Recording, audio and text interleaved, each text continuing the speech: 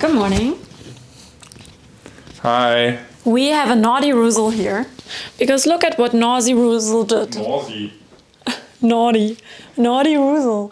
Ruzel. Oh, Yeah, Ruzel. yeah. Yeah. You are allowed to do everything, Yeah. of course. You're allowed to do everything. But what is this? Oh. What did you do here? And where did you get that from? For us?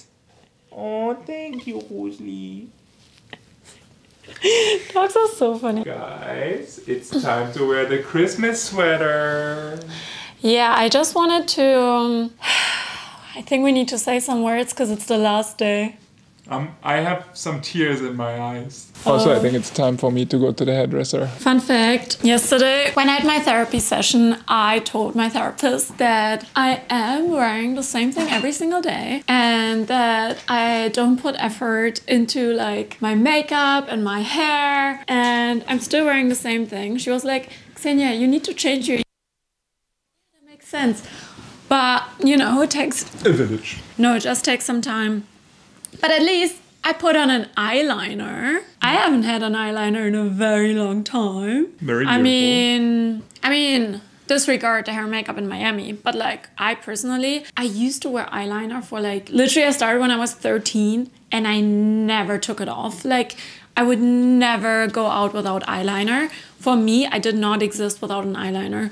So the last 3 years, like basically 95% of the time I wasn't wearing eyeliner. I just love a bare face. But I also think it's time to put on a little bit more effort. And because it's the 24th, I am going to gift you the most requested video, which is a hair tutorial, which comes fitting because look at this, look at this.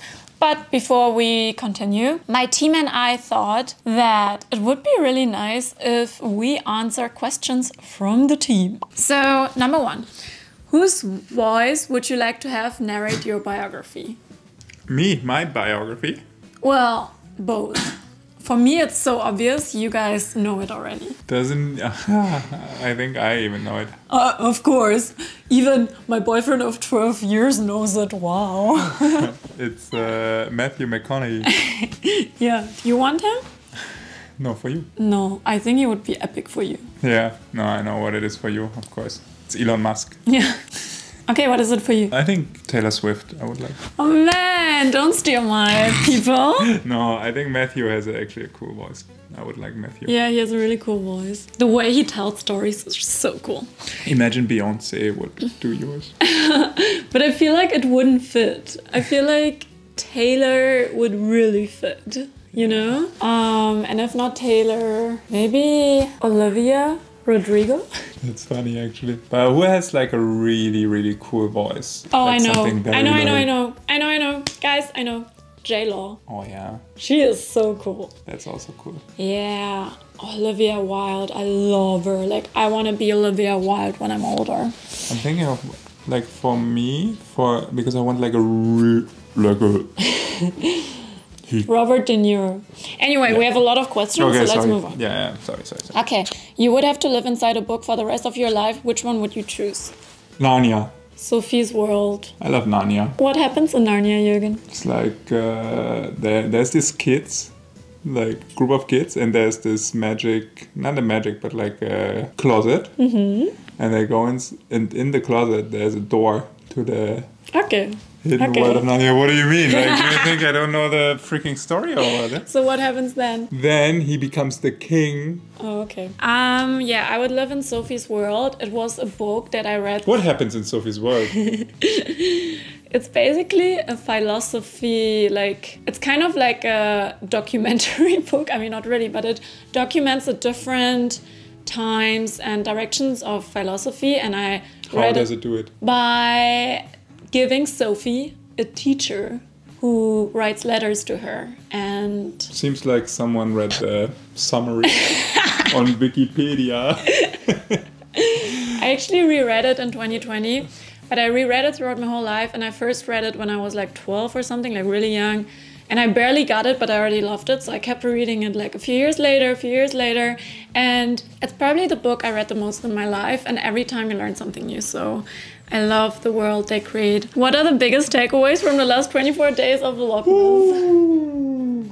I think, first of all, it's very rewarding in a way. Yeah, especially putting out something out every day is like somehow very rewarding, but also very challenging. Yeah, but in the end, like for example, throughout a lot of videos, I mentioned that I'm not like super happy with how I did the videos, because you know, I'm very critical of myself. But in the end, I'm so proud that we did it, and it's better, like if you look back at this month, it's better that we did it than if we wouldn't have done it. Yeah, true. Like no matter how challenging it is. Behind the scenes, it definitely caused some stress. Yeah, especially the uploading part. Like that was so stressful. Like in Milan, we didn't have internet in our room. Oh my God. We did not have internet in our room. How is that even possible? And I said to Jürgen, I'm like, this is actually a good thing. Like we could use it to our advantage where we just say, okay, in our room we just don't work. But in reality, it's just not working, especially with uploading every day. And then in Miami, the upload speed was so slow. So bad. And that's the most stressful part. And also sometimes my phone wouldn't work and then I sent the wrong files. Also, we sent the files in so many different ways. Yeah. I mean, this is all very technical. We tried a lot, but that's why I call it like my YouTube bootcamp. Now I learned so much that I'm prepared for like the next years on YouTube, because we don't want to go anywhere, right? Yeah, and what I really appreciated is actually this. I feel like we built a small community, or like people who have been really following the Vlogmas, and it's so nice to read those comments. Yeah, guys, we love you a lot. And just this morning I was like answering comments and I'm like, this is really, like, it just shows that the size of community doesn't matter. It's the quality that matters. And I'm so grateful for all your thoughts and comments and so many people who I relate to and you relate with us. And also lots of people who also are obsessed with Bluetooth boxes. Boxes, I say boxes, it's speakers, I think. No? Yeah. If you had 3 questions you could ask Rue and understand her answer, what would they be? I want to know what the hell she's thinking. Yeah, but you only have 3. Yeah, I want to know, Rue, what are you thinking? So first of all, I want to know, why do you only want to lay at the feet? Yeah, I never cuddle. Same. She only, like at night, she only lays by the feet or like between the legs, but never on the... And if you want to pull her up, pillow. She's... No chance. Yeah, she's gone immediately. There's nothing that she hates more than being close to your body. Only the feet and legs are okay. But then she's always coming there, and like if you make a small like a little spoon for her, yeah, then she's so happy. And third question, I want to know if she's happy. Yeah. But I think she is. I hope so. And what's her favorite game? What color is your life right now and why? That's an interesting one. What color is it? I feel like that is so hard to answer. Okay, mine is burgundy because it's really beautiful, but also a little bit dark. Or not dark, just like a little bit heavy. Mine, I want something that is kind of like the color before sunrise. Well, how do you call it? Because I feel like we went through the night. Again, with the deep answer, I love that. Now it's coming up. Like blue hour, but in the morning. Like, is it dawn? We're about to shine. Is it dusk or dawn? Dusk. From dusk to dawn, so it's dusk. Yeah, so it's purple dusk. Oh, beautiful. I love that. If you could know one thing about everyone, what would the question be? Who hurt you? It's just like, what the fuck? No, actually, who hurt you? I feel like there's so little we know about other people. And like, even when I look at the people who have upset me this year, and it's been quite a lot of people who have upset me. And I try to look at them from a compassionate point of view where I'm like, my mom always says, try to picture them as like small kids. And then I try to picture them in their human side and how they were hurt. Like, I don't know. I feel like everybody fucks everybody up in one way or the other. Yeah, I feel like if we knew about everybody, how it is to walk in their shoes, we would all be more understanding and compassionate instead of just saying, this person is a bully. You know what I mean? But who knows? Maybe there are also just really like bad people out there, which I don't want to believe, but maybe that's the truth. What's your favorite word? Mine is schlabab. Roozy. Schlabab means when Rusel is schlubbering. Like... If you change one thing in the human experience, what would it be? Okay, I'm like a very like idealistic person, which is my Aquarius in me, and I just wish everybody would be doing well, everybody would be healthy, everybody would be happy. And I'm not even sure if this is a desirable world, because a natural human experience is always dualistic. Like you cannot have happiness without the sadness. It's like two sides from the same coin. So I don't even know if it's a desirable outcome, because things cannot just be good and they cannot just be this and that. But I wish that more people would live in comfort. So I heard this thing which you just reminded me of, which is that with the current development of technology and like the efficiency of AI, robots, blah, blah, blah, we will enter the feeling economy, because all the work is being taken over by like machines basically down the line. Maybe also not all work, but like that opens up the possibility of just focusing on how you feel for everyone. Do you think that is... But in what sense? Because if we only go by feeling, that's not a good thing unless... It's weird, no? I think it's gonna be more like an artistic community, but for me it's so hard to picture what the ideal world will look like, because of the paradox that it's not good if things are just good. Yeah, and also as a human, I think you want to work. And of course you want to be fulfilled, etc. But I think you also need kind of like a task. Yeah, but I think the ultimate goal is always self-expression. So instead of people doing mundane tasks, which will be taken over by machines eventually, maybe humans will work on creating or express themselves the most by some form of art. I don't know. Oh, it's so interesting to think about the future. I think there are experiences in life that really show you, like for example, they say grief is the cost of love. So that's an experience that feels more meaningful than just becoming a victim of something terrible. So I hope that these like pointless experiences will become less, and the meaningful negative experiences will teach us lessons about love. I don't know. Favorite childhood Disney movie? I know it's Frozen right now, but back then. You know what? I did not really watch Disney movies back then. I was a Sailor Moon girl. I lived for Sailor Moon. Like, I kind of want to find Sailor Moon. And Kick-Ass. I loved Kickers. I loved, like, Sailor Moon was my number one and Kickers was my number two. I know that Sailor Moon is like an international, I mean, Kickers probably too, but was it called Kickers in your country as well? I'm curious actually, if you know what we mean. I want to see, like... what's the character? I don't know. Tsubasa. Jürgen, I'm still in my Sailor Moon, like, movie, but I wish that I could rewatch it and see how it makes me feel, because I feel like I would have so many throwback memories. How they run around the curve. No, how they change, how they... Oh, Jürgen, I'm still in Sailor Moon, don't distract me. No, but you know when they become the powerful version of themselves? Oh my god, I'm obsessed. I never watched it. But like how they run around the curve of the world when they are dribbling the ball. And then they do like this. Yeah. It's always spinning. But also, guys, I never forget when I watched Pokemon in the movies, and I literally, like, I cried, like, I literally... When Mewtwo died? Yeah. Oh my god. Spoiler alert. I literally... Hope you guys have watched it already. I could not bear it. Okay. What's some... Also, thanks for asking me what my favorite Disney movie is. I mean, you kind of said we just have to hurry a little bit. Okay, mine was Dog and the Hound. I think it's called Cup and Kappa. Oh, I don't know that. What's something about yourself you find hard to understand? Why I'm sometimes not doing the things I'm supposed to do. That's a universal human experience. Okay, would love to understand that.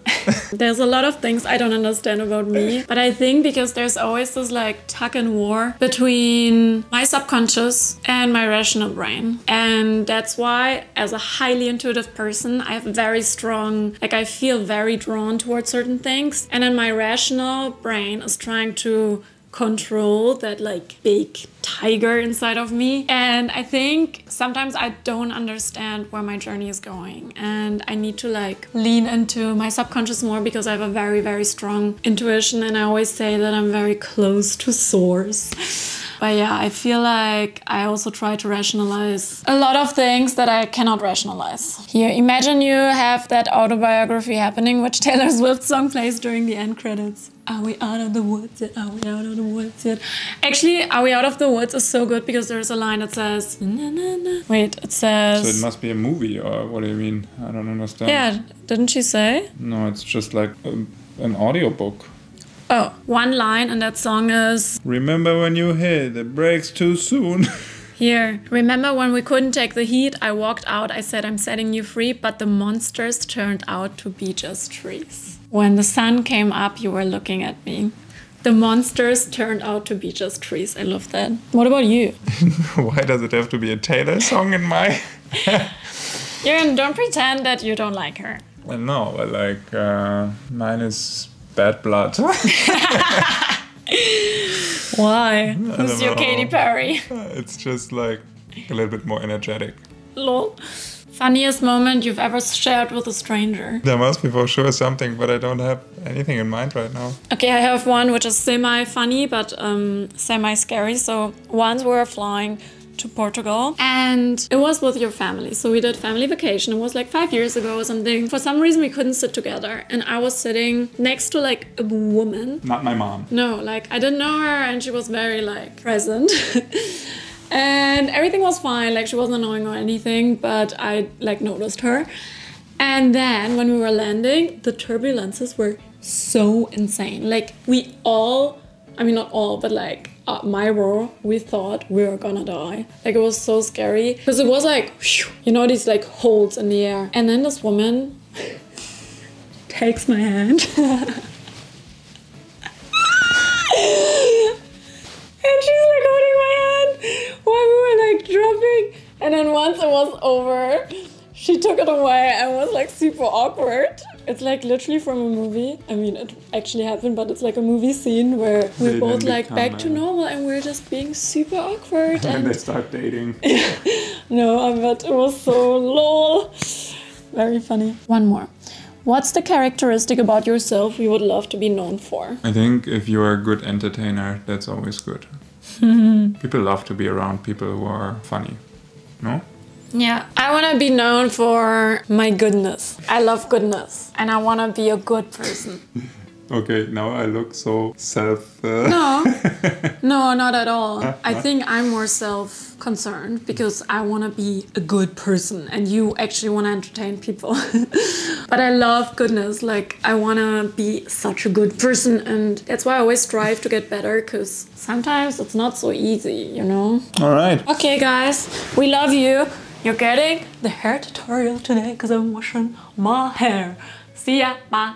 I just washed my hair with the shampoo that's in the hotel and the conditioner. And now I'm gonna put in, I like this product because it smells so good.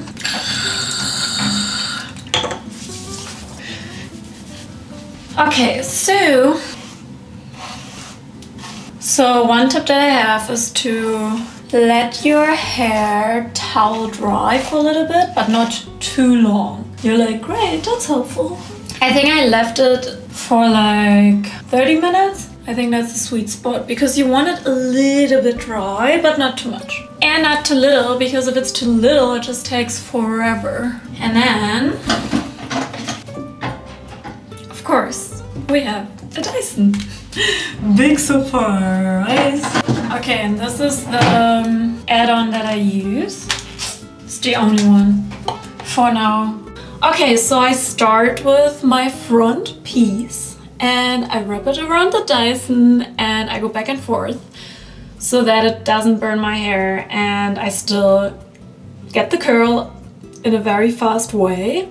And I continue this with the top layer of my right side. So it really helps when you have layers in your hair because this way the curls and the hairstyle will just become much more voluminous. And then I go towards the inner part of my hair and I do it kind of in a random way. So I don't have a strict way of doing it because I think if you do it in a random way, the curls will look more natural. So I just take random pieces here and there and I go back and forth. I use my brush if the hair is still really wet and it's hard to separate it, so it's hard to make a nice curl. And I repeat and repeat and repeat. I do the right side first. So I once had a technique where I did both sides at the same time, but then it gets too messy. Like, random is good, but not too random. And then I do the same thing on the left side. So I start with my left front curl, kind of like my bangs. They're not really bangs, but you know what I'm saying. And then I do the rest of the top layer. I go further down. And you can see that it's forming, like the hairstyle is coming to fruition. And then I have a lot of volume. Ooh, I'm hot. Now I have this and I'm gonna do this. And I will brush through it with my hair. Okay, and now, I don't know if I would recommend you the next step. It really depends on your hair. But I'm gonna slightly brush through it. And then I will do another quick round on the like top layer. And then I do a second round. So I do the same thing, but with the top layer.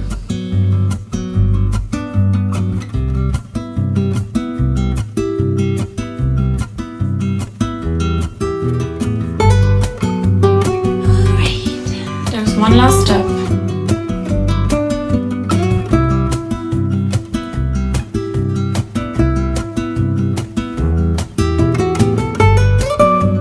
Okay. There goes my hair. And now I put in a bit of like hair oil, just because it smells so good. And also because it's like crazy voluminous, so it will tone it down a little bit and make it a bit shiny.